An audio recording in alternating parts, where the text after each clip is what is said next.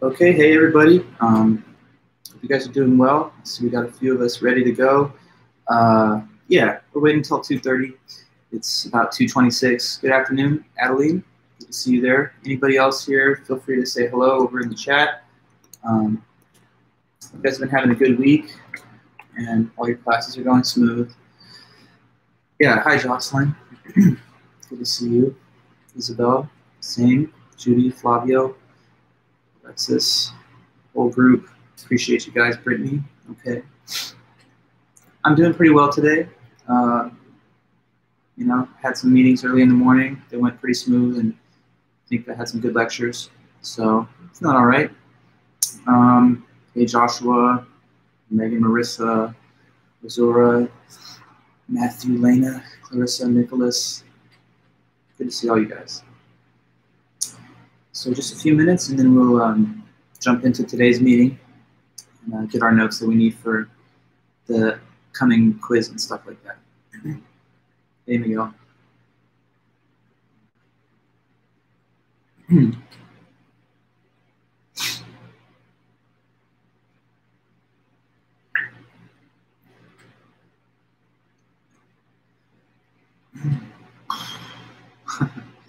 Flavio, your request from that artwork is just, I mean, I don't know, man. I mean, putting me on the spot. I feel kind of like, I don't know. It's like I'm, in a way, it's like a disgrace of how bad I am at drawing stuff. You know what I mean? So it's like there's some insecurities there. You gotta understand that. But you know, I could try. I could try. Give me a minute though. I need to get focused on this lecture real quick. But maybe at the end, when we get time at the end. You know, as a kid, I was better at it. All that academic philosophy maybe just took away the skills. I mean, I'm good at other type of art, like music and stuff. But when it comes to drawing, painting, I don't know. Maybe I'll take it up as a hobby when I'm retired or something. Get a full canvas and just go off, like just paint whatever. But I like the concept. I love art. I love the museums. So we'll see. Maybe I got another chapter left for me. I'm done with this philosophy gig in the future. The bird, well, you know. I'll draw some other pictures later, maybe in this class, but for now. Do I know how to dance? I got rhythm, but I never really took dance lessons or, focused on it. But I definitely have really good rhythm. I played, the bass for a long time, and I'm always on time, so I have good rhythm. I could be a good dancer probably if I really wanted to. Yeah, I could sing. I mean, I have some musical projects where I sing. What kind of music do I like listening to? Rap music. And other than that, like electronic stuff and like some kind of rock music too. I like metal, I like emo.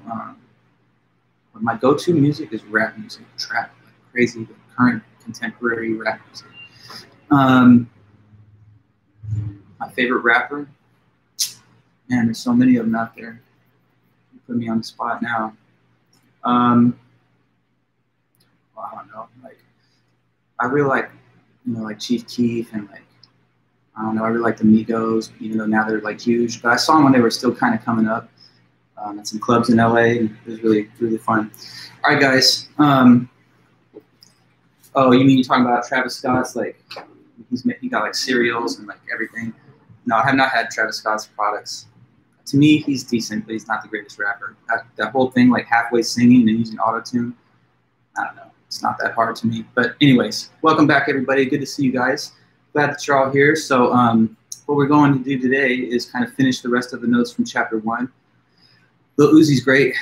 Definitely one of the best. You've heard that song, What's Up, with him in Future. The video is really crazy. It's got a bunch of deep fake clips, turning everybody into those guys. Anyway, yeah.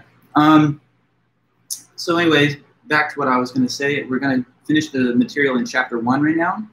And then you guys have all turned in your homework, so good, thank you for that. I'm going to post the answer key for the homework, I think tomorrow.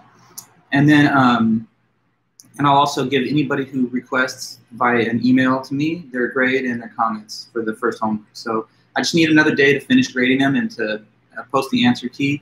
some people that turn them in late, I don't want to give the answers out until they have that chance. So, so I'll just, give you guys a detailed message through Titanium that shows you all the answers, and that if you would like, you of course can request your score. I want you to be able to get your score, so I'll be looking for your emails so that I can have a personal message back to you and give you any comments if you would like those.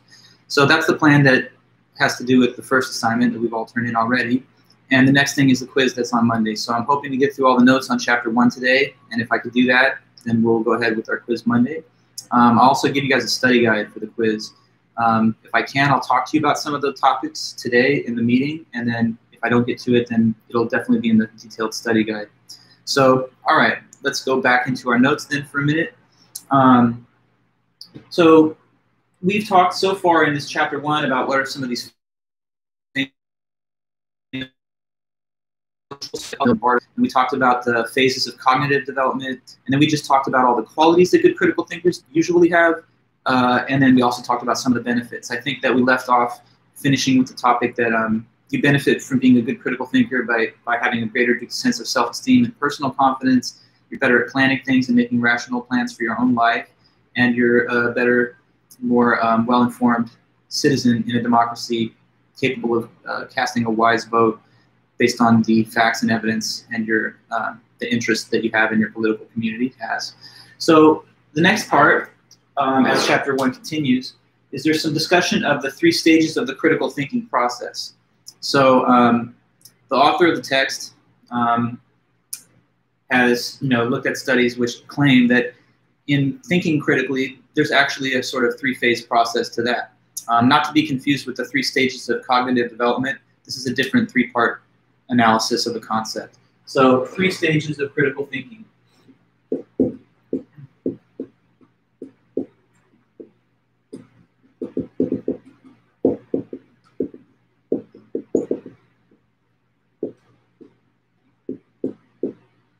Okay, so there's first stage, experience.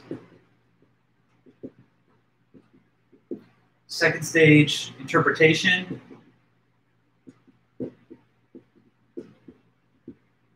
And then the third stage is analysis.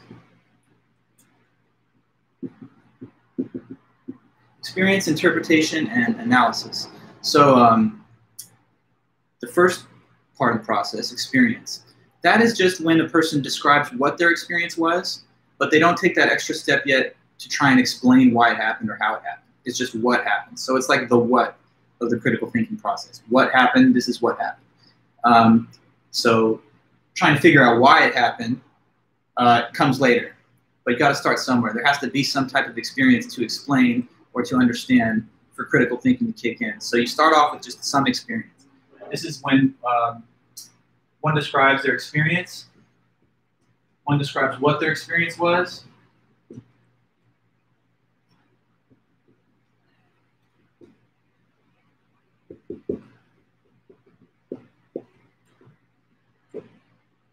without yet trying to understand why or how it happened.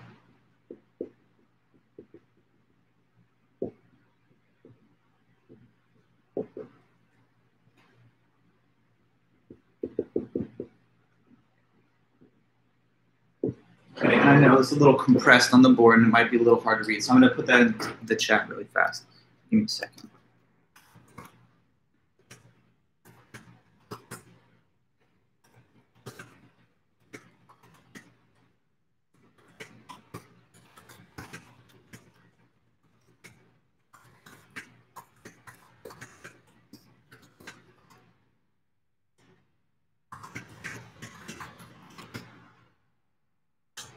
So it's there in the chat of the typed version of the notes. So, you have an experience or maybe just something happens in the world, whether it directly involves you or not. And it could be any number of different things. My partner broke up with me. I got an F on my test. I got an A on my test. My partner proposed to me. My bike was stolen. I got a speeding ticket. I got the job. I didn't get the job. So these are all just examples of experiences that a person could have, and that's where the critical thinking process starts. You just say what happened. Now, in other cases, it might have to do with some just event that occurred, even if it's not something that directly happened to you per se. Like, so you could say, Donald Trump won the presidential election in 2016. You know, that's just like something that happened. Or there's wildfires that are happening all around in California. So just an event or an experience that a person either has themselves or observes in the world, okay? But that's not where the critical thinking process stops. It continues from there to the next level, which is interpretation. So at the second stage, interpretation, you do try now to give that explanation as to why or how the thing happened that was experienced at the first level. So one tries to explain why or how the event happened, the experience happened.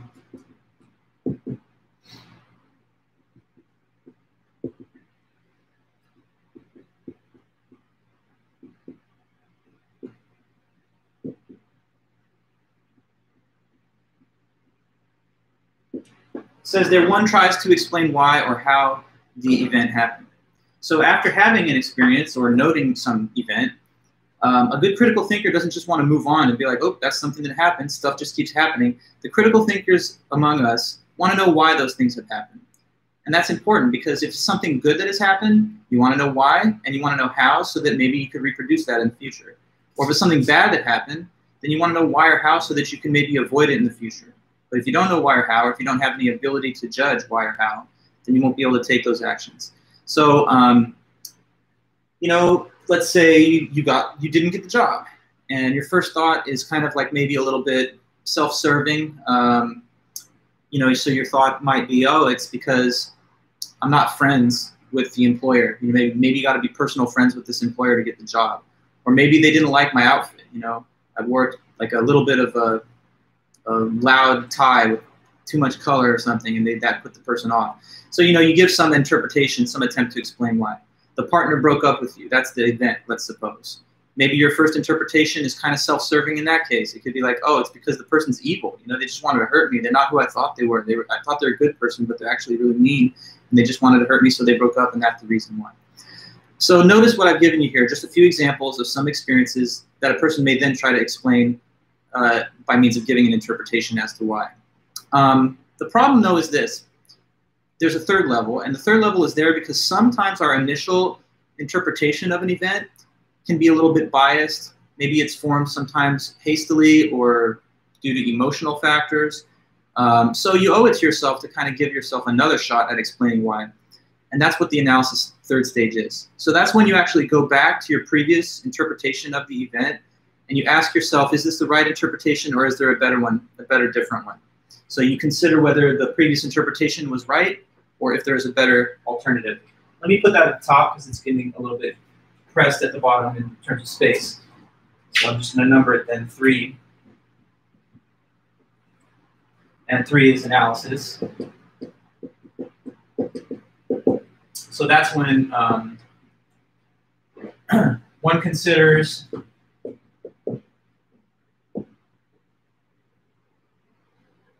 whether their previous interpretation was correct.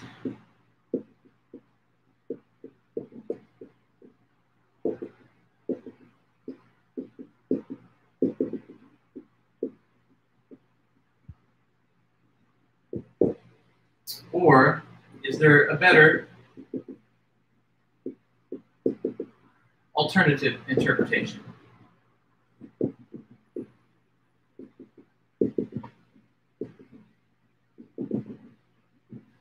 All right, so there you have the third and last level or stage of critical thinking process. So you got to start off by having some experience or witnessing or observing one in the world. Then you move on to try and give some explanation as to why. Why did that thing happen? I'm interpreting reasons now. At the third stage, you reconsider the interpretation itself and you allow yourself to reconsider it or replace it with a different one. Because sometimes as you gain distance from the original events, you are able to be a little bit more objective about why. So in some of these cases that I mentioned, the breakup, that's the experience, that's what it was. The why, the interpretation stage could be the person's evil and vindictive and cruel. And then you think about it later as you go past some time and you're like, well, you know, I'm analyzing my own interpretation and maybe that was just a little bit too self-serving. In fact, if I think about it seriously, it could be because I forgot the person's birthday or you know, because I was really mean to them at one time and yelled at them, so that could be the right actual explanation. Or in the job interview case, the first interpretation was what? They didn't like my outfit. I guess that's why I didn't get the job. But then they think more about it, and they're like, maybe it's because I lied on my job application about my references or something. Person got an F on a quiz. That's what happened. First interpretation, why? Professor's terrible. They don't know how to teach. Yeah, I'll type it. Don't worry, Jamie. So professors can't teach. They don't know how to explain the material, so that's why I did poorly on the exam. But then, they check with their classmates, and these classmates tell them, no, we all did really good. At that point, they might have to reconsider their previous interpretation, and then they look at their preparation for the test, maybe the fact that they didn't read the book or, study any of the material or whatever. So critical thinkers and just everyday people that are wise, conclusions, is to go through the process that you see here. When something happens, think about why, and then allow yourself to be open-minded enough to reconsider your own interpretation at a future time. So I'll put it in.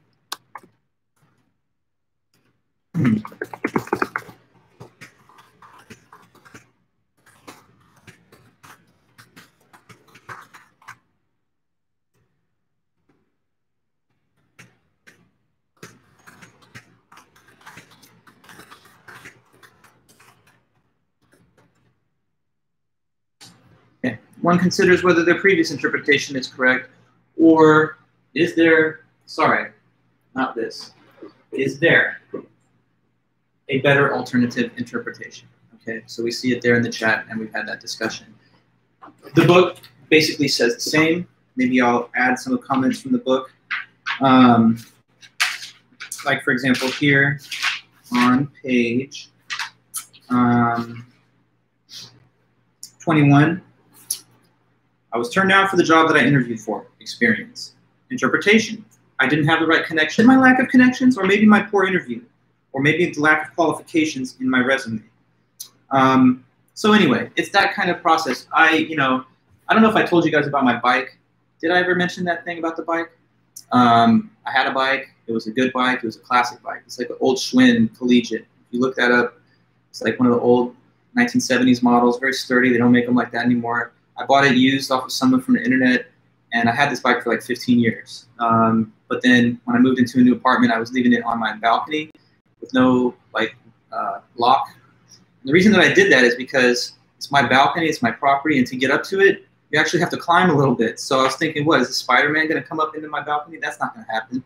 So I just left it out there so that I didn't have to put it in like a garage or tie it up somewhere else, or bring it into the apartment itself. Then when I'm coming home from teaching one day, I look up in the balcony as I'm driving into the garage, and I don't see the bike. So I figured something happened to it. When I got up there, it wasn't there. So I lost the bike. That's what happened. My first interpretation of why was kind of like casting blame everywhere else. I'm like, come on, it's theft. I'm in a neighborhood where people commit, petty theft. That just must be the nature of what goes on out here. But I thought about it more, and it's actually a pretty nice neighborhood. And I started thinking, well, I didn't secure my bike, so I didn't take precautions against it getting stolen. And it's on display to the whole neighborhood because anyone going down PCH would see this bike, sitting up there. So maybe I share some of the blame at least. Of course, no one has a right to take your stuff, even if it's not locked. But if I really wanted to prevent against this theft, I probably could have taken more precautions. So I learned the lesson. If I get another bike, it's always going to get locked. I don't care if someone has to take some kind of little effort to get up to where it's at. Now, Sean, you say this. For the analysis to change the interpretation, does it need to be new information, or can someone just change their mind? I think that's a good question for sure.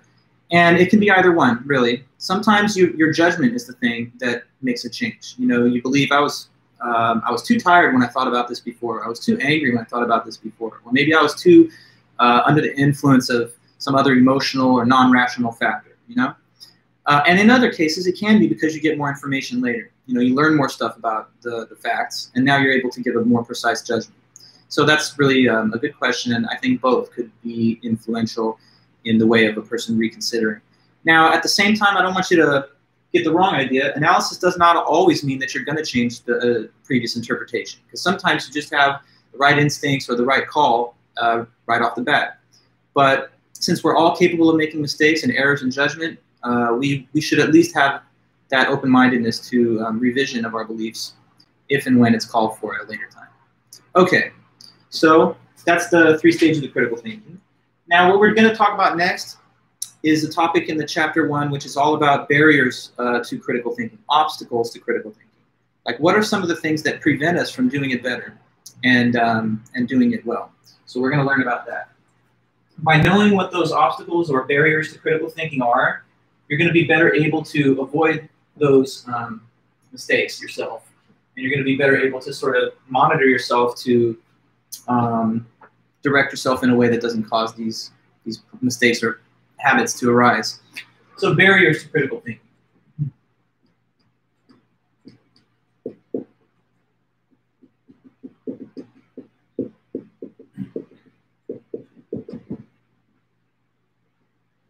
All right, so the way it's been, discussed in this book and in our class so far, we've really tried to impress the point that critical thinking is a good thing for you. It's definitely in your best interest, and it's to your advantage to be better at critical thinking rather than worse.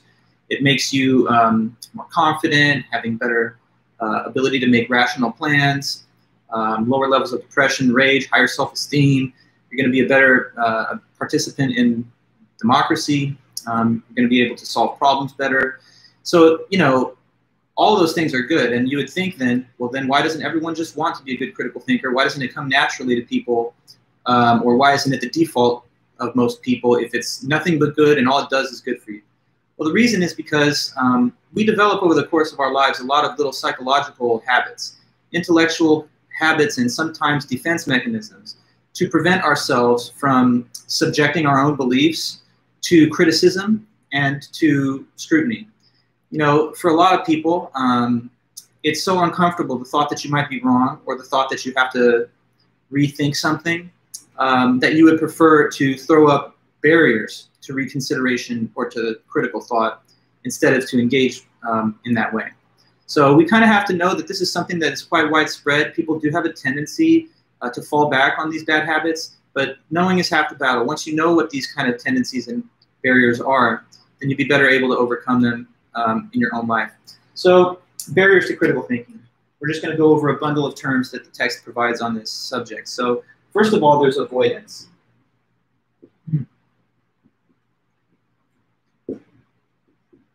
Okay, so avoidance is pretty straightforward. It's simply to avoid people or information that conflicts with your beliefs or with your views.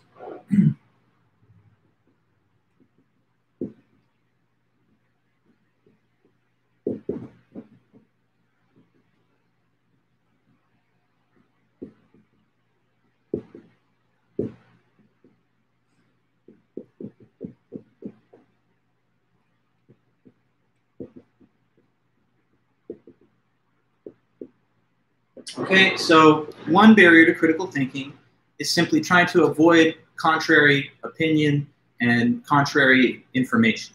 So if you have some opinions, beliefs, and you hold this as like one of your traits that you practice, then you're going to kind of try to stay away from the type of people who don't agree with you. Or you're going to try and stay away from or make sure that you don't gain any exposure to sources of information that contradict the things that you believe. But that's not a good thing. There's nothing ever harmful about engaging with information and people from across a wide spectrum of opinion, belief, and lifestyle. If you practice avoidance, the thing is we live in a big world where there's a lot of different people, and not everyone agrees on a lot of questions. And there's a lot of conflicting information out there. And so if you are in the habit of being this way, then you're going to actually cut yourself off from a lot of different possible relationships, experiences, and ideas. And I would think that in the life you're living, you don't want to only have a narrow range of experience with only some people that have like-minded ideas. It doesn't mean that by engaging with people who are of different opinions and beliefs that you're going to somehow have your beliefs modified. I mean, of course, if you think someone has a better argument or better reasons to offer, then you might change your mind. But otherwise, you'll just have a productive exchange of ideas and you'll know better where other people are coming from.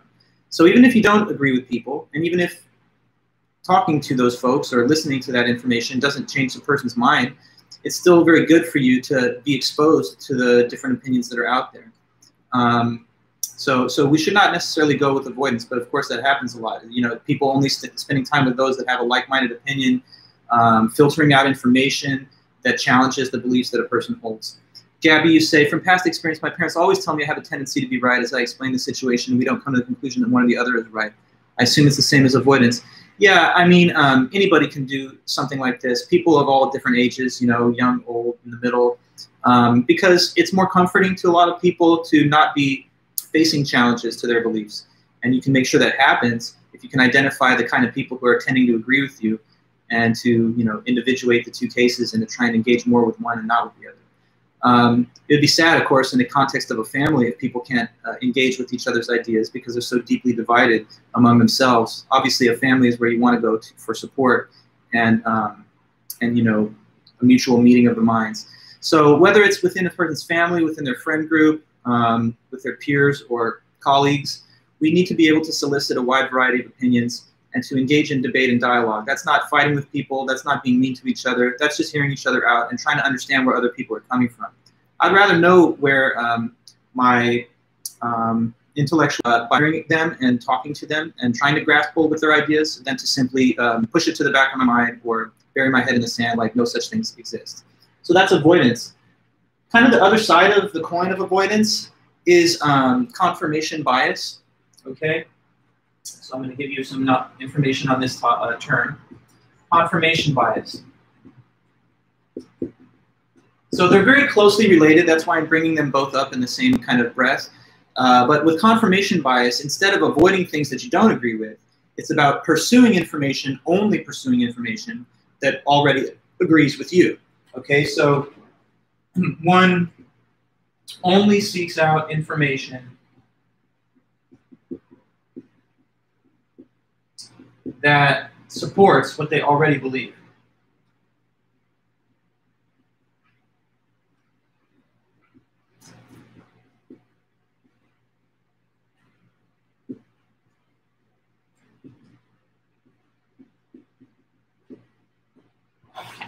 So can we see that? It just says confirmation bias definition. One only seeks information that supports what they already believe. Now, as the word and terminology indicates, this is like a bias in favor of your own opinions, a bias which will lead you to only seek information that confirms your pre-established opinions. So it's kind of like a dishonest way of seeking out information and evidence. It's only seeking evidence and information that will verify or reinforce the beliefs that you already have, but basically never taking a look at the other side or the contrary arguments or the contrary opinions. So this is like avoiding the stuff that you don't agree with, and this is only seeking out the things that you do agree with. So say a person has confirmation bias, right? And they're like, I don't know, a believer in the flat earth, you know, hopefully none of you, but someone says the earth's flat, that's their opinion, and they have confirmation bias. So if they, let's say, go on the internet and, like, you know, log on to Google, what kind of websites will they go to in terms of looking up info on the topic of what shape is this earth? If they're a flat earther and they have confirmation bias, then they're only going to look at what kind of sites or sources. What do you think? That's a question for you. Just let me know what you have on that. Just to make sure you process the definition and you can apply it to an example. So if the person's a flat earther and they're full of confirmation bias, then to investigate their question here, they're only going to look at what information? Where are they going to go online?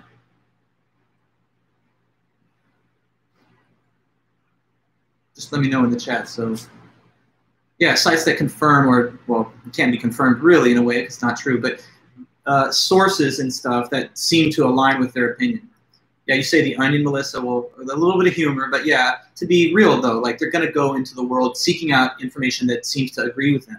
And then they might come back to you and be like, look, you don't believe in the flat earth? Here, I've got like 10 sources. The problem is that's a biased pursuit of information that's only looking at the information that happens to agree, and ignoring the, you know, vast scientific evidence and overwhelming consensus on the other side. So, you know, you talk about Reddit, Flavio. Yeah, there's a lot on social media. It's kind of this phenomenon has accelerated and become almost like a, you know, a crisis in a way in our world, because with the advent of social media and the internet, anybody can find some source of support for almost anything they believe, whether that's, you know, something really crazy or really harmful or dangerous or racist. You know, there's going to be some community on the internet that provides information that reinforces anybody's belief. And so if a person's really dishonest in the way of pursuing their information through confirmation bias, then it's like someone can wall themselves off in a silo of like-minded opinion, never encountering any challenges to their views, and therefore they really don't get a full picture of all the information that's out there. And then it becomes very hard for us to talk to each other because we stop agreeing on the facts, and it tears at the bonds of society, families, friendships, institutions. So we got to try our best to do better than that. And knowing that confirmation bias is a bad intellectual habit that a lot of people can fall into, it allows us to try and break free of it a little bit. Okay, so good. Next up, we're continuing through this little range of barriers to critical thinking.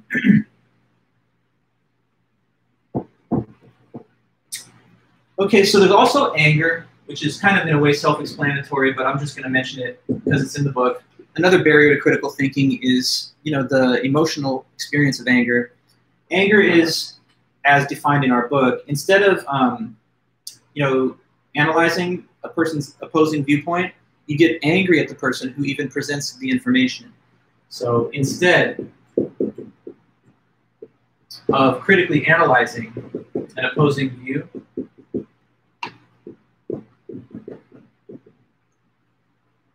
I'll move Peachy down here after this. I just want to put the note up there first. Instead of critically analyzing an opposing view, one gets angry at the person or source of information who provided the view or who stated the view. Okay, so sometimes people, when their beliefs are challenged, they can't just have a civil discussion about these different opinions. They can't just say, all right, well, that's your opinion, and I would love to just give you my reasons as to why I don't agree. And we could just have a fair-minded dialogue, debate, discussion about it with no hostility among each other. Unfortunately, for some people, the natural reaction they have is to just get mad, start raising your voice, insulting the other person, banging your fist on the table, saying that's just wrong, and getting mad, showing that anger. By the time you're displaying anger in response to a challenge to one of your beliefs, I think that you've really undermined your own position in the debate. Nobody thinks that you're winning an argument when you have to start getting mad at people instead of just going back to your arguments and reasons and your evidence. It makes it seem rather like you don't have the ability to justify yourself according to reason, so you have to resort to an emotional display of anger. So an emotional overreaction to a person disagreeing with you is totally unnecessary also, because this person, it's like killing the messenger. If they're telling you something that you don't agree with, let me make it clear. They're not the only person in the world who believes that. There's a whole host of other people who agree with them too. So if you're going to get mad at the fact that people don't agree with you, then you're going to spend your whole life angry, because this world is a diverse world with a lot of different opinions. And so I guarantee you someone out there, no matter what your opinion is, doesn't agree with you. And if you hold this hostility and anger, then you're going to carry that with you all the time. And it's not a nice way to live, to just always be mad and angry about the fact that not everyone agrees with you. So we just have to understand that that's a fact, that there's a lot of disagreement in the world, and that's okay. And we should be able to have open dialogue and discussion about these various opinions and ideas without it coming to hostility, anger, violence, or whatever the case is. Okay, so that's just another barrier to critical thinking. Just calm down, chill out. Let's talk about our ideas. There's no harm in that. Nobody's ever been harmed by discussion. Information by itself is harmless. It's the people who do things on the basis of the information from some kind of emotional overdrive position that causes a lot of the problems. Okay. So that's anger. Next, we'll mention cliches. Okay. So what are cliches? All right, so what is a cliche, at least as a barrier to critical thinking? It's like these overused common phrases or sayings, one-liner phrases a lot of the time, and the point of them is to try and stop a critical discussion in its tracks. Let me just go up, though, and make sure I'm not ignoring any comments. I've seen some interesting ones here. Kitty can stay. Well, she's always back and forth, so she'll definitely be back again. Today's political climate, yes, sad to say, we've had, I think, better time periods in our history even recently than the sort of low point that we seem to be at right now in terms of civility between people of different polarized political opinion. Sums up Twitter. Yes, there's a lot of Twitter wars that go on with people of different opinions, and Sometimes that's fun. Sometimes it gets out of control. In a civil, academic sort of setting or in an everyday life setting, we should try to maybe do better than what we see on Twitter, where a lot of times, because there's all the anonymity, people feel free to say whatever they want, things they would never say in person. You know, you're going to attack someone like that online. You would not say that in person, or you probably get hurt. Alexandria, so when one becomes angry, would you say they'd be in denial? Well, you know, denial is kind of a distinct concept, but they can definitely come together. We're actually going to mention denial in a minute, so I'll hold that for the moment. And then Lena, Twitter matter, everything on the daily, yes, yes, for sure. Okay, so cliches then. These are overused one-liner phrases that try to stop critical discussion from going forward. So,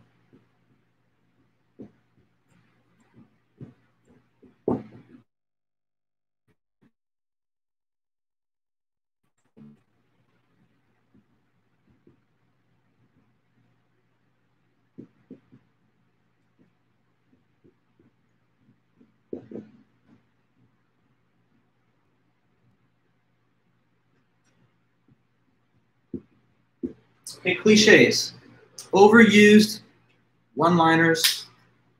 These are common phrases and expressions. We've heard them before. We'll mention some in a minute, but they're overused one-line phrases that basically have the intended goal of stopping a critical discussion in its tracks or stopping any further analysis from going forward.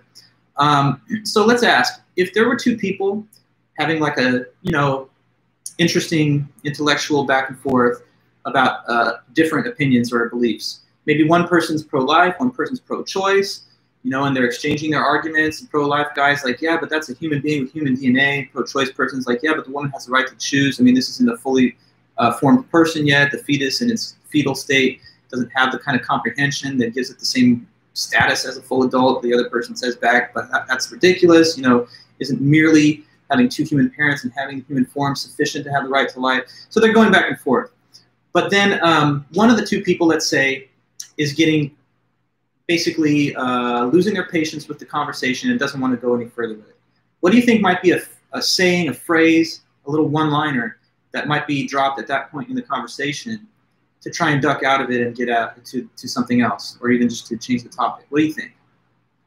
People, like, these two people are just having a long-winded debate or argument, and when one person's tired of it, they throw out a phrase like this, which signals to the other person, let's move on. What do you think? Agree to disagree. Okay, very good, Gabriel, exactly. Something like that. Agree to disagree. There's more. It is what it is, exactly. There's whatever. To each his own. Let's see. That's how the cookie crumbles. Boys will be boys. You know, so when any of these phrases are used, the point that's made by using this phrase is let's just disengage and discontinue further discussion. If you're saying to the person, let's agree to disagree, it's like you're saying, I don't want to have to, you know, make the argument any longer. Now, the thing is, in a way also, these phrases don't make much logical sense. Agree to disagree. We're not agreeing on anything. If we disagree, then we disagree about agreeing on the point. We're not, you know, if the people agreed to disagree, then they would be fine with the fact that the other person has a different opinion. But by virtue of the very fact that you don't agree with them, then you don't want them to hold that different opinion. So it is what it is. Everything is what it is. There's nothing that's not identical with itself, so that doesn't make any informative information. It just sort of signals, again, let's stop talking. So let me look at what the book provides on this point. Yeah, so cliches. Resorting to cliches, often repeated statements such as, to each his own, it'll all work out for the best, it's all relative, I have a right to my opinion, and so forth. They basically stop the critical thinking from going on. Now, in life, sometimes we don't have unlimited time, though, to keep on discussing matters with other people with whom we disagree. So it's actually fair at some point when you've exhausted all of your reasons and when there's no further information to exchange to say, you know, I think we've reached the end of the line of this dialogue and we're just going to have to agree to disagree. The problem, though, is that people typically deploy these cliches way before that. And it becomes sort of a habit, and when you do it by second nature, then you get into the habit of never having interesting intellectual exchanges with other people. Every time anything comes up, it's always, oh, whatever, just let it go, agree to disagree. So I think of it according to a little metaphor. It's kind of like salt. Salt's a good thing and it's necessary for a good diet, but if you have too much of it, then it becomes unhealthy. So you should use it sparingly. With these cliches, it's sort of the same way.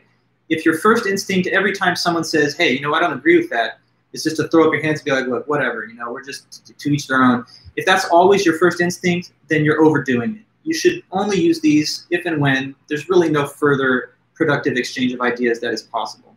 But going to them as a first resort means that we never end up having the meeting of the minds. That's important to critical dialogue and analysis. Okay, so that's the cliches. And we gave some examples of different phrases that fit that description. From here, we will now talk about denial. Okay, so denial. So one simply denies alternative views instead of even analyzing their credibility.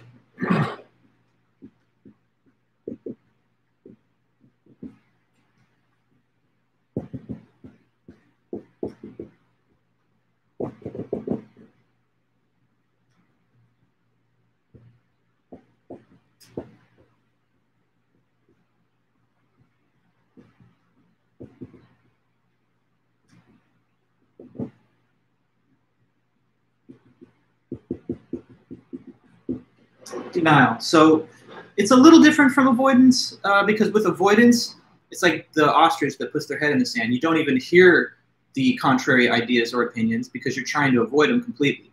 With denial, you may allow yourself to be exposed to the contrary ideas or information, but you simply deny them without any further thought. So we should be willing at least to open our minds enough to take seriously critical arguments, even when they're to the contrary of what we are inclined ourselves to believe.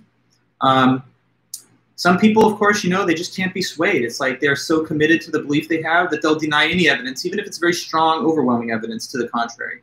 You know, so if somebody believes the earth is flat, you're going to show them photos of the earth that's a sphere, and they're going to be like, oh, those are fake.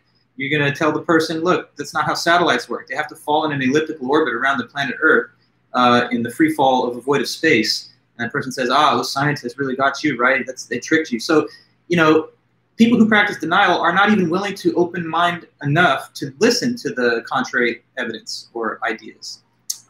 So we owe it to ourselves to give a fair shot to all the opinions and ideas that are out there.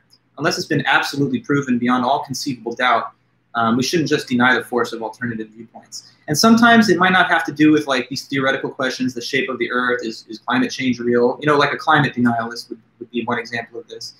But sometimes it's in your individual life too. Like say a person's way too drunk to drive and it's obvious to everybody and it should be obvious to them too, but they're just in denial. They're like, ah, you don't know how I am. You don't know, how I work. My body, I can handle it. You know, even though I'm blowing 0.2 out of this breathalyzer, I'm fine. You need to understand I'm fine. And so you can't convince them no matter what appeal to their reason that you might make. So we're going to be good critical thinkers and we're not going to act that way. We're going to try our best to keep an open mind, even when, and especially when, we're receiving challenges to our views. Okay. Yeah, that's funny. Okay, so if you refer to the moon and be like, look at the moon, I mean, obviously it's something that's a sphere. And then, there's people who don't deny that there was a moon landing itself. I don't know how that could be seriously believed by anybody. What would be the point? To give people beliefs about the moon that are not true, so that we could all, who profits or benefits off of false beliefs that the moon landing happened? I mean, that's just like a conspiracy with no point if people believe that. But anyway, okay. So that's the denial case. And now there's also ignorance.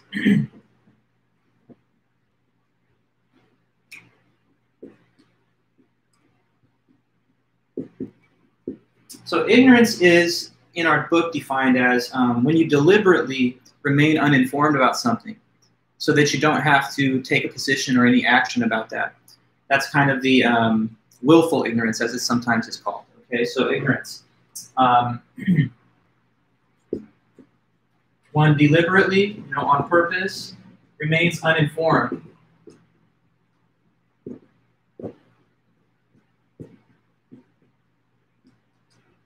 about a topic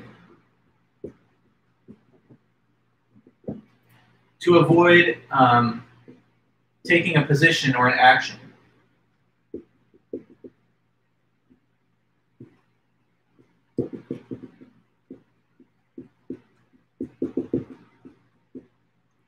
Okay, ignorance. Sometimes ignorance and avoidance. Well, avoidance is avoiding the people and the information. Ignorance is not knowing anything about the topic, one way or the other, even information that bears on any opinion. So with here's the right answer to your question, Jamie. It's a good question.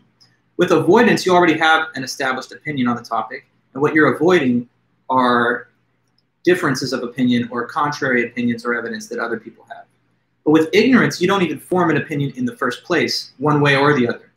You just say, I've got no opinion because I know nothing about the subject. So it's like the difference between, like, avoidance would be a person who says climate change is not real, there's no such thing as climate change. And I'm going to avoid all the people and all the evidence that says it is real. That person has a position, and they're avoiding the contrary side of the argument. With ignorance, though, it would be about climate change. I can't tell you whether I believe it's real or not, because me, I'm totally uninformed. I'm ignorant of all the literature, the scientific arguments. I don't know anything about the evidence, so I'm the wrong person to ask. I don't got an opinion on this. That's a person who says, I profess no knowledge on the topic because I'm unaware of anything about it. What's the problem, though, with that appeal to ignorance? The problem is that the information is widely available in a publicly consumable format that anyone can get, especially on the internet.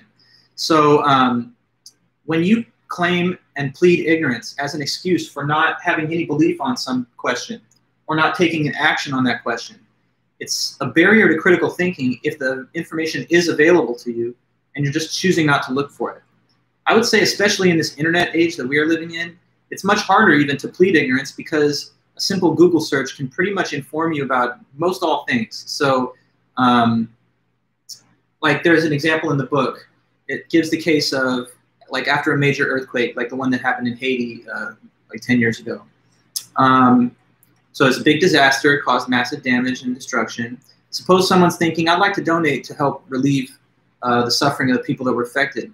So I'd like to give some charitable donation to an aid organization. But they're like, but I can't do it, though, because I just don't know which ones are reputable. I don't want to give my money to, like, some, to some scammers that are going to use the money for things that don't really help anybody. But I don't know the difference between what's a scam aid agency and what's a legitimate one. So I'm ignorant about that. Therefore, I'm not going to be able to take an action. You see? But what's the problem with this claim of ignorance? Once again, there's Charity Navigator. There's all kinds of reputable sources that will provide detailed analysis as to the track record of various aid agencies in the past. So when the information's out there, you really can't excuse yourself from action or at least opinion when you could have sought it out. Sean, what if someone believes they are informed on a situation, but they only have one side? Would that be avoidance or ignorance? Well, it's like a choice to be ignorant, right, Natalie? Yes. I would think that's a little bit more on the avoidance side because they have a viewpoint. Maybe their viewpoint's not sufficiently well based in evidence. So I guess there could be a little bit of an overlap. You know, these concepts can bleed into each other a little bit. Certainly a person who does the one is going to be more likely to do the other as well because they all kind of feed into each other. You know, being the kind of person who gets angry at different information is also the sort of person who would avoid people that don't agree with him. Is also the sort of person who would probably not want to look up information if it put them to the point of action where they had to make a judgment. So there's definitely overlap, and it makes sense for us to see some of that, Sean. I think of the case of, well, I think actually that's a decent description. I'm going to save another example for a different definition that I think will work a bit better. So we got a couple more of these. Next is conformity.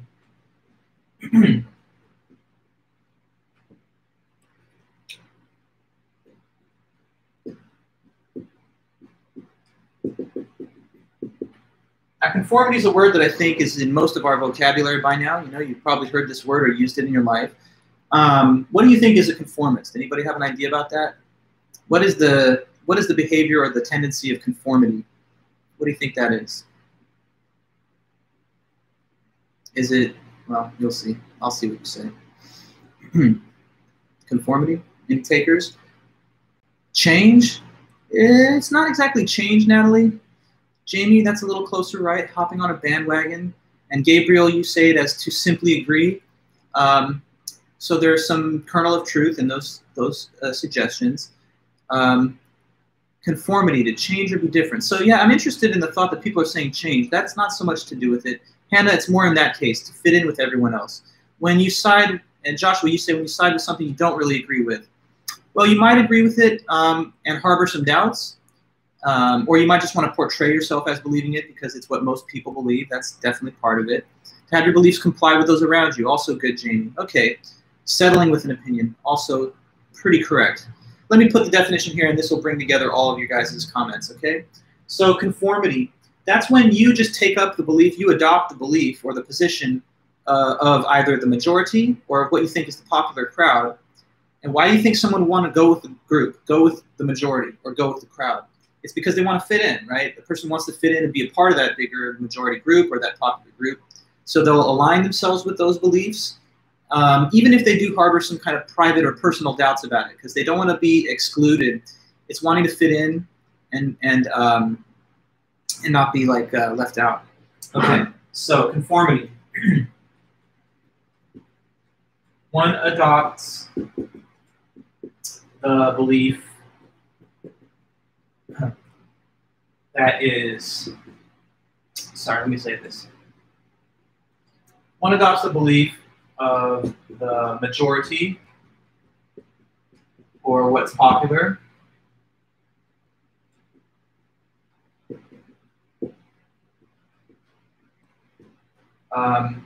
To avoid standing out and to fit in and avoid standing out.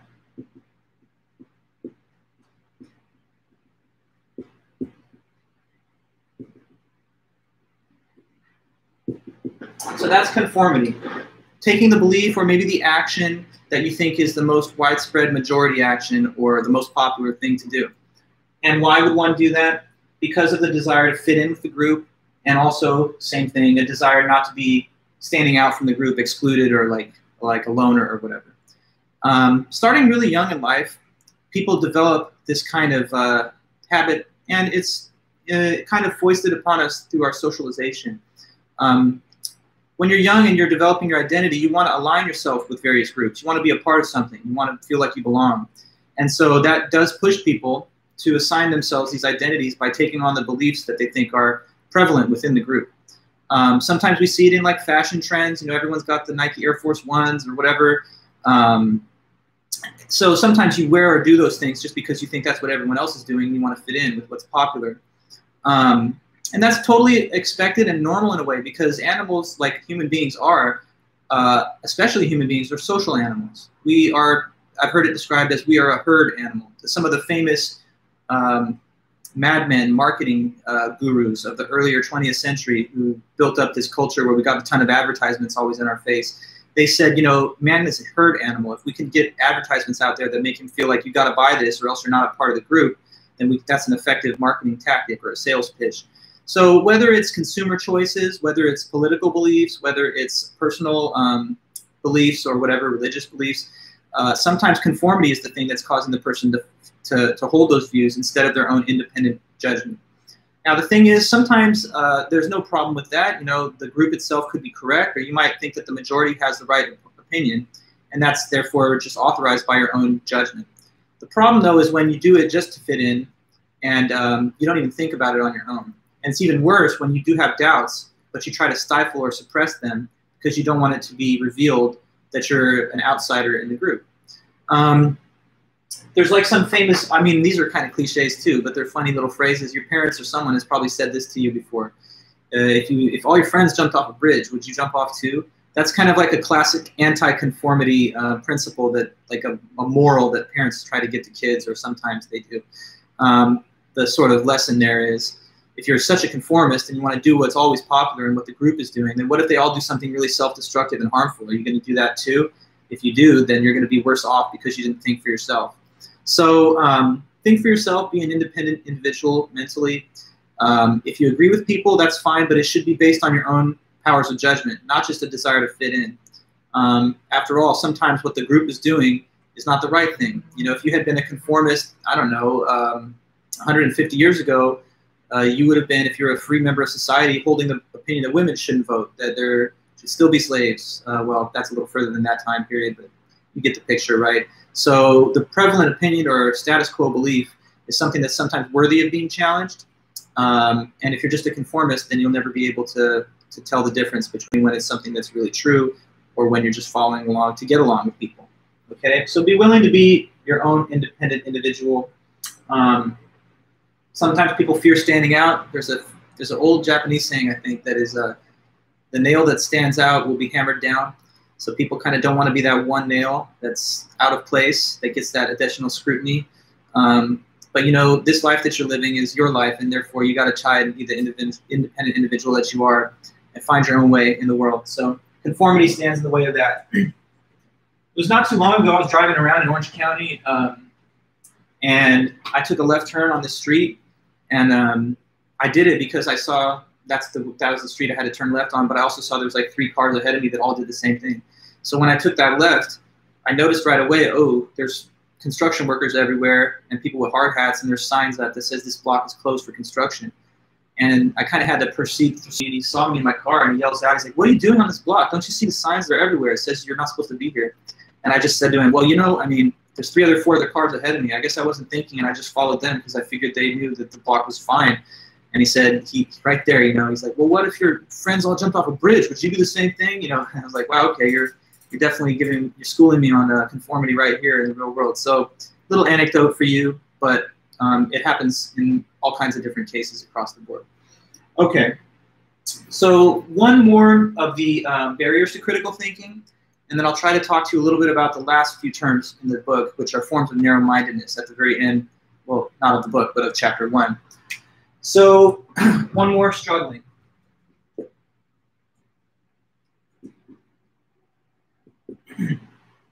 So as it's described in the book, this is endlessly struggling over what action or position to take, and never ever coming to a conclusion. Okay.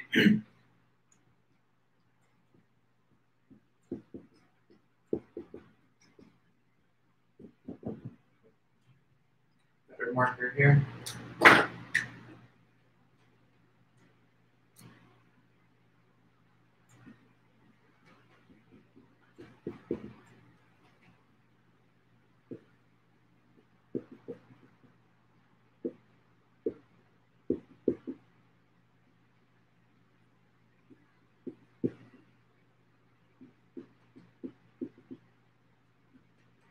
Never reaching a conclusion. Struggling, one more barrier to critical thinking. So sometimes people have a hard time making up their mind, basically. They've looked at the 2 sides of the argument, so it's not the same as like avoidance or ignorance. They've looked at all the information, and they're aware of it. The problem in this case is that they just can't make up their mind as to what to think based on the information. So now at some level, struggling over a decision or an action is reasonable because you do have to take some time to deliberate on it. You have to take some time to contemplate the factors that are at hand, and then to take the right action or to stake out the right position on the topic. So some degree of struggling is to be expected, and that's normal. But the problem is when it becomes never ending and it just goes on and on forever. At that point, if you never reach a conclusion, it's like a waste of all the intellectual labor that you put in to trying to make up your mind. So struggle somewhat, but not indefinitely and forever, and never come to a conclusion. Okay, so like, I can give you some different examples here. We got an election coming up, so it's a good example to use for this. Say that a person's trying to make up their mind on the presidential candidates, right? So there's Trump and there's Biden. And the person has studied the 2 different candidates' positions and platforms, and they're pretty well aware of what they're offering the American people and what they want to do for the next 4 years, for the next term. So you ask this person, what is your vote going to be when it comes to the election that we got coming up? And they're like, you know, that's a good question. Thing is, I'm still thinking about it. I'm kind of really torn on this question. I'm struggling. I know that there's reasons for the one and there's reasons for the other, but I just have a difficult choice to make. I'm still looking at it. I'm still thinking it over. I'm mulling it over in my mind. I'm struggling with this. So you're going to have to check with me later. I haven't quite decided. Okay, so this is like maybe a month before the election. Then it's getting close to the election. You talk to him again. It's like a week away. What's going to be? Now it's getting close to time to vote. So I'm sure you made up your mind now. Like, I'm struggling to the last minute on this. This is going to be a tough call. I keep going back and forth. On the one hand, this guy's saying this, and the other guy's saying that. So it's still a struggle. I really can't tell you yet. Now you talk to them after the whole election's over. It's been done for like a week. And you're like, well, how did you end up voting in the election? Wasn't that a crazy election? And they say, you know what, I ended up not voting. I was struggling and struggling. I couldn't make up my mind to the very last moment. And then I just decided I have to skip this election because if I can't make up my mind, I'm not going to vote. Now, what's the problem there? The person spent a lot of time thinking about it. They had a lot of information that they could have used to make a decision, but they ended up making no decision at all, taking no action at all. So, you know, isn't that a waste of time and effort intellectually to spend in the contemplation of these concepts and ideas and then not to even have any results at the end? So critical thinking and analysis is good, but there's a point to it. You're supposed to come to a conclusion. You're supposed to form an opinion. So allow yourself to form opinions and come to conclusions and take actions as the consequence of the analysis that you do. If it just goes nowhere, then it's like you're spinning your wheels and you're not getting anywhere and you're not doing anything productive with all the time spent thinking it over.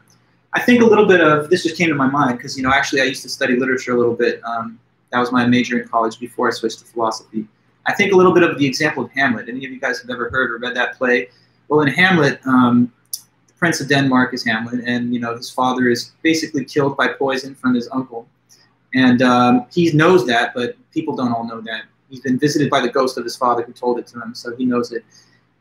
Anyway, he keeps having these thoughts like, I need to kill my uncle. This is messed up. He basically assassinated my dad, and now he's taking the throne, and he's going to marry my mom. This is just messed up and completely wrong. But he can't make himself make his mind up. He keeps thinking, well, I could kill my uncle, and then, you know, that would be just, or I could just chill and let this happen.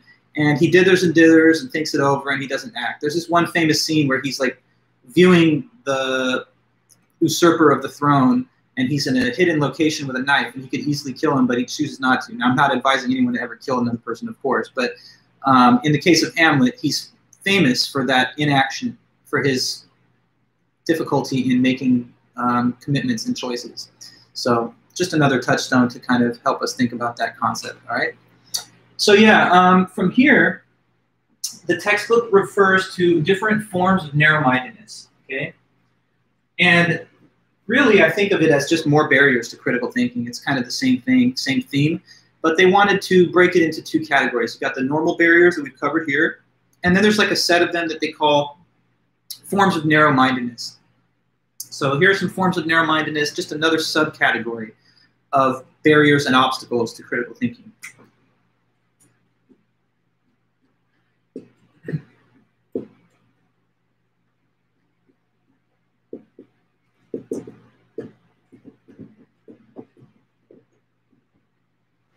Okay, now I want to get through as many of them as I can because this is the last piece of notes that's relevant to the quiz that you guys have coming up. So I'm just going to list the topics here.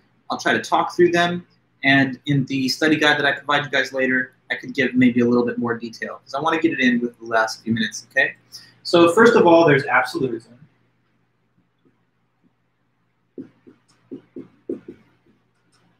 And there is egocentrism. There is ethnocentrism.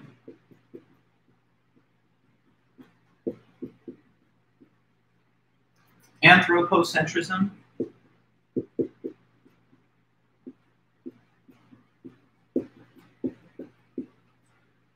Okay, and then there's rationalization.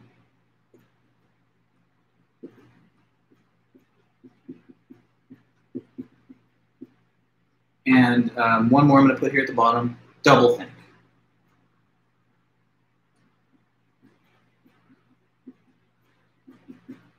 Okay, so let me first go over these four here, starting at absolutism. So what is absolutism? It's a form of narrow-mindedness with a person basically who has this way of thinking.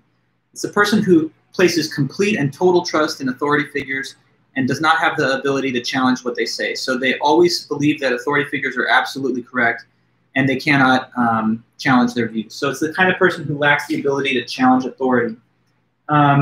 If you can't stand up to authority and you always blindly assume that they're absolutely right, then you're an absolutist. And what is the authority figure who you defer to? Well, it depends on the case of which absolutist we're talking about. It could be a political leader, a religious leader. It could be a cult figure or something. It could be the person's parents or a superior officer or something who's mentoring them. But the thing is, even when there are people in positions of authority who are delivering information to us, we have to be willing and able to question that information sometimes and to think about it on our own. So absolutism, once again, always assuming that authority figures are completely correct and not being able to stand up to them. All right? Egocentrism. Egocentrism is a term I think probably a lot of you have heard before, so maybe this will be familiar to you. It's basically being self-centered. It's the type of trait where a person thinks that they're better and smarter than everyone else, and so they do not have very high level of respect for other people's views or opinions, especially if they don't agree with you. So egocentrism, kind of like being egotistical, having a very high opinion of yourself, inflated beyond perhaps what's true, and then having low level of respect and concern for other people's opinions. Now, it's good to have self-esteem, right? But it's going too far when you have like narcissism and egocentrism.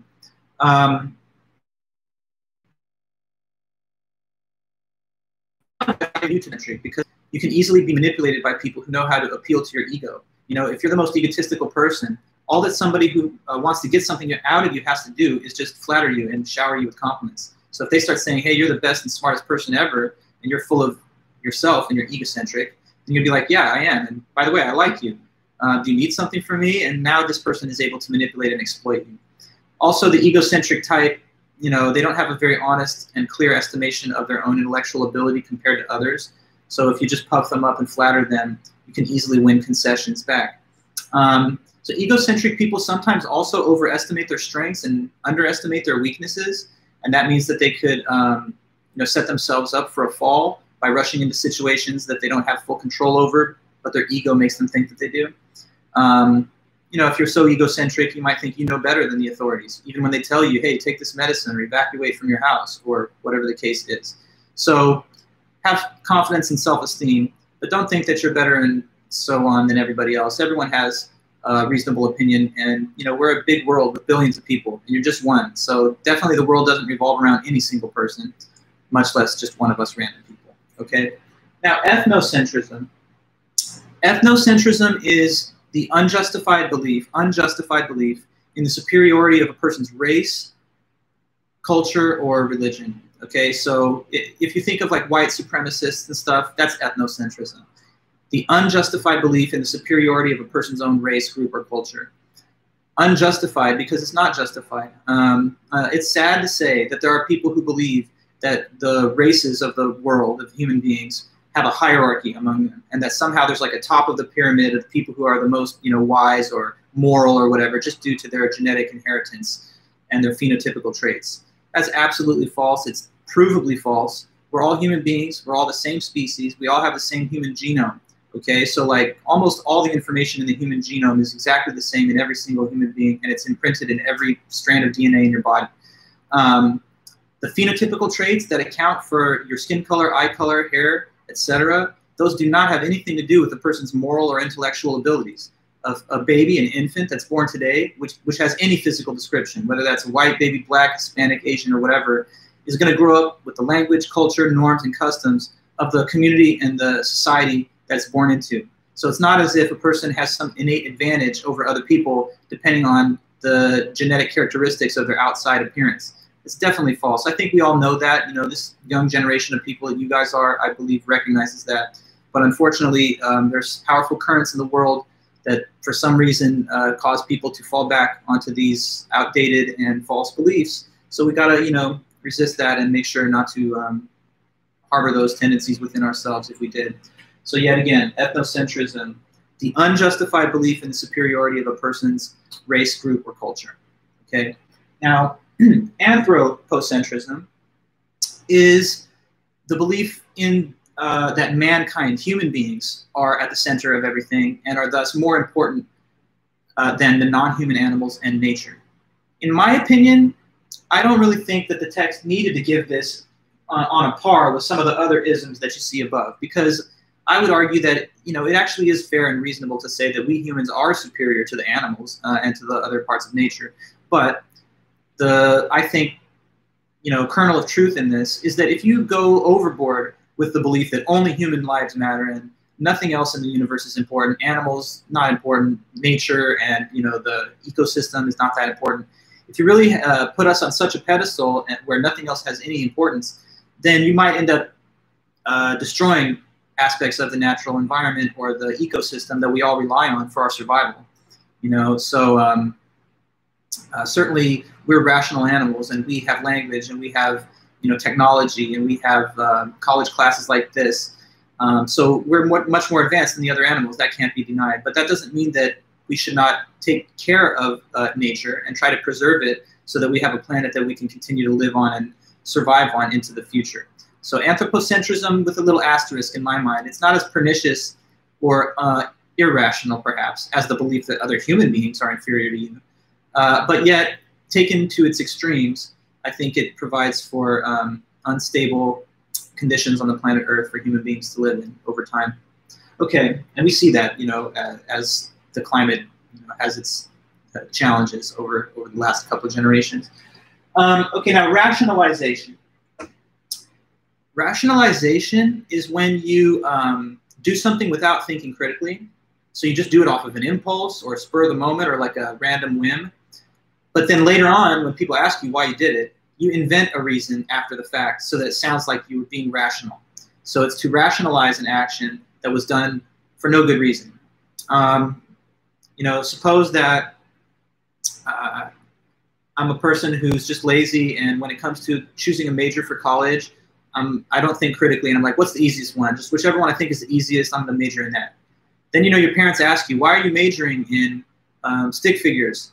And you're like, well, because, you know, I heard that the stick figure industry is actually really marketable. It's growing right now. So you're coming up with a reason to just justify your action and make it sound like it was deliberate and it was really the product of a long train of reflection. You know, we've all done rationalization before. Me, here's a case. I was out at the mall one time, and I always wanted to get Timberland boots. You guys know Timbs? They're kind of like rugged looking, like East Coast style boots or whatever. I always wanted a pair, but I never kind of had a real reason to do it because I live in California, and, you know, but one day I just wanted to get them, and I was out there and I had extra money, so just impulse buy, I got the Timbs. Later on, I had people asking me, like friends and stuff, what are you doing with those Timbs? Why'd you buy those? And it actually turned out that I had a trip to the East Coast coming up. So instead of just saying, what, I'm an impulse person, I just buy things randomly, I used that. I said, well, you know, actually I'm going to the East Coast in a couple of weeks. And last time I was over in a cold part of the world, I went to Iceland and I was walking around in Adidas and I kept slipping everywhere. So now I've got some nice rugged boots with tread on the bottom so I won't fall over. Now that's a good reason. That's a very good reason to get those. It's like you're preparing for a winter vacation. But that wasn't on my mind when I actually did it. So it's rationalization. Maybe another person wakes up on the day of the election, right? And they're just feeling lazy. They're like, I got to go out to the polling place because I didn't mail in my ballot. So, but if I go to the polling place, you know, then I can't just sit here and watch YouTube videos. So whatever, I'm feeling lazy. I'm not going to vote. Now, later on, someone asks them, what did you do with the vote? You say, I didn't vote. Like, why not? And now they give you some kind of like long-winded answer about politics. They're like, you know, because it's futile, because democracy's dead. That's why. Because, you know, if you think about it, our votes don't really matter. Nothing changes. Now, all of a sudden, this person's like dishing on some kind of big political manifesto. But actually, they didn't have any of those reasons. They were just being lazy in the first place. So, long story short, when we act, when we do things, try to have the reasons up front. Don't just try to make them up after the fact later so that it sounds like you had some kind of reasonable approach to the action. You know, make sure that those reasons are available to you in the advance so that when you do things, you're doing them based on your own good judgment and some kind of logic instead of just doing things randomly and having to make it appear to people later as though it was a reasonable act. Okay? Yeah, does that make sense to you guys? Rationalization? I hope it does. Well, there's last one here, and it's doublethink. You may be, any of you who have read the book 1984 by George Orwell, this word comes out of that book, and it's kind of just become a term in psychology and in this kind of class. So doublethink is just to believe two opposite things at the same time. It's believing two things that contradict each other.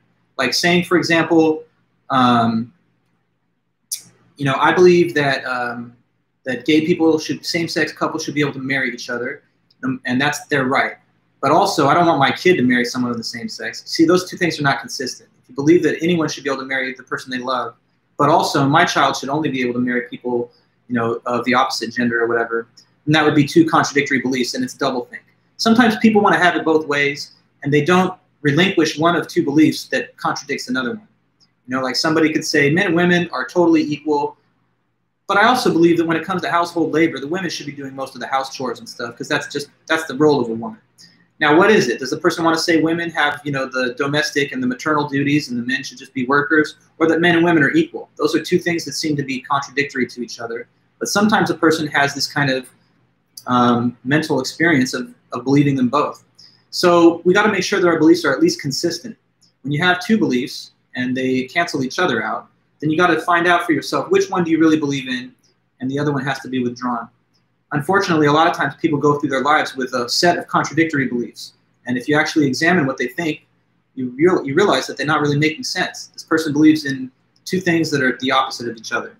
Let's see in the book what's mentioned on that. And we're kind of to the end here. Mentioned stay home and clean, eat the rich, overthrow the patriarchy. You know, that would be taking it in the other direction, right? So we want to be, you know, fair to both sides, I guess. But I there's doublethink. So it says here, doublethink involves holding two contradictory views or double standards at the same time and believing that they're both true. This is particularly prevalent in response to highly charged issues. Rather than analyze the arguments surrounding the issues, people may unknowingly engage in doublethink. For example, when asked, most college students say they believe in the equality of men and women. However, when it comes to lifestyle and career, the same students that claim that also say women should be the primary caretakers of children. Most teachers, even those that are strict feminists, treat their female students differently from their male students. So it's like, you know, you say men and women students should be treated the same, but then their behavior exposes that maybe they have a bias towards one or the other. So it says here, similarly, the majority of white Americans champion equality as a principle when it comes to race, but may harbor unconscious prejudice. So, and then last point, doublethink can have an impact on our real-life decisions. According to the U.S. Bureau of Labor Statistics, women, including those who work full-time outside the home, still perform the great majority of housework and childcare. So they're just expanding on that example. So yeah, you just want to try and make sure that you don't harbor contradictory or internally inconsistent beliefs. Now, to be fair, there's one more term that was placed at the very end, but I guess I've run out of the time for it. I'll just mention it, but I'm not going to put it on the quiz. And the last term was cognitive dissonance. I do want you to think or know about it, though. Cognitive dissonance is when your beliefs or behaviors become challenged by new beliefs or social behaviors in the world. So like members of older generations sometimes experience this social or cognitive dissonance. If they grew up in a world where there was not all these different genders or something, and now that they see that's becoming a more normal thing, then they can experience the tension between the old normal and the new normal. And that kind of cognitive dissonance is sometimes a phenomenon that people struggle with. Basically, to get rid of the cognitive dissonance, a lot of times you have to like relax your attachment to your old way of thinking or acting to make room for what's new. Now, the only thing about that I was thinking when I read it in the book, though, is that sometimes the cognitive dissonance could be because the world used to be better and now it's getting worse, right? So sometimes you wouldn't want to resolve the cognitive dissonance by allowing for something new because what's coming in to replace it is worse. Like suppose that you were a citizen in Nazi Germany before the Holocaust and now Hitler has taken power and you know the human rights of people are being completely violated. If that's the new normal, then you definitely don't want to say, well, I got to make way for the new normal because I used to believe in human rights, but now they say some people are subhuman or they don't have the right to life. So anyway, in the most generous way of looking at it, oftentimes our old, outmoded, irrational beliefs are challenged by new, better, and more modern beliefs. But of course, the opposite is sometimes possible too, depending on the case. So in those cases, you might want to hold on to your cherished beliefs, actually. But it does depend. Sometimes people who are forced to live in new circumstances are made to confront their cognitive dissonance. So like if you went on an exchange to live in a highly different culture, you might feel the tension between what you expect and what you think is normal and then what people do there. But since there's a lot of different frames of reference in this world, we have to be flexible enough to take on all those different environments. Okay, guys, so we've basically finished with all the chapter 1. I'll send you guys a good detailed study guide so you can be fully ready for the quiz on Monday, and I'll also provide everyone the clear directions. It's not anything complicated. You're basically going to get the quiz form through Titanium, and then you're going to just send me back your completed answers within the window of time given by the class period, so before 3:45. When I've ever given these quizzes in person, when we used to have face-to-face classes, it's like 15 or 16 questions, and most students will always finish it like well in advance of the full class period. So It's more than enough time, basically, for you to be able to do it. But that's what we have on Monday. So I'll also post the answer key for your first homework. And starting on Friday, I'll deliver you a message that says, feel free to now ask me for your score. And I'll deliver you your score through a little email exchange. Okay, guys, everything's good then? Are we good to go? If so, let me know. You can tell me in the chat or just hit the like button. But appreciate you guys again. Thanks so much for all your work and help. And I guess I'll just see you then back after the weekend. So have a good weekend for now. And I'll be in touch through Titanium. Follow your announcements, okay? And thanks again. Have a great one.